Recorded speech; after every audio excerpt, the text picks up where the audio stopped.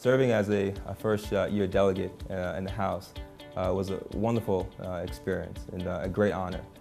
because I'm representing the profession at its highest level in terms of policy making, decisions that are going to impact what we do today and years to come.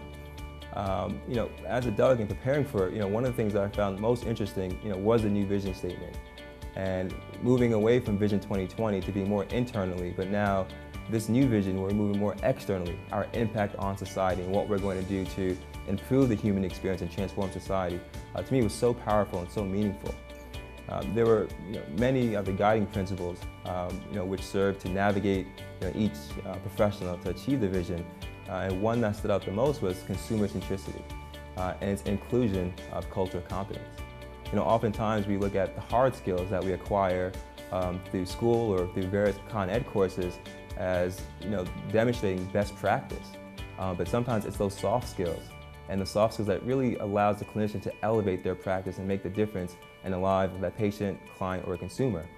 And so consumer centricity, when it says cultural competence is a necessary skill to best ensure best practice, it's letting everyone know that this is it. This soft skill is extremely important in the profession of physical therapy, and that we need to embrace it. There's a quote, and it goes, the future belongs to those who prepare for it today. And we look at these demographic changes in the U.S., and we look at what we want to do in terms of limiting disparities, improving the health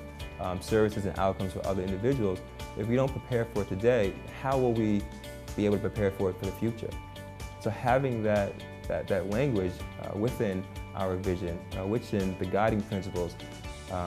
is super important, because today we begin to prepare for it. Today we begin to ensure that our future is going to be bright, that physical therapy is going to be bright, that the doors will be open for everyone,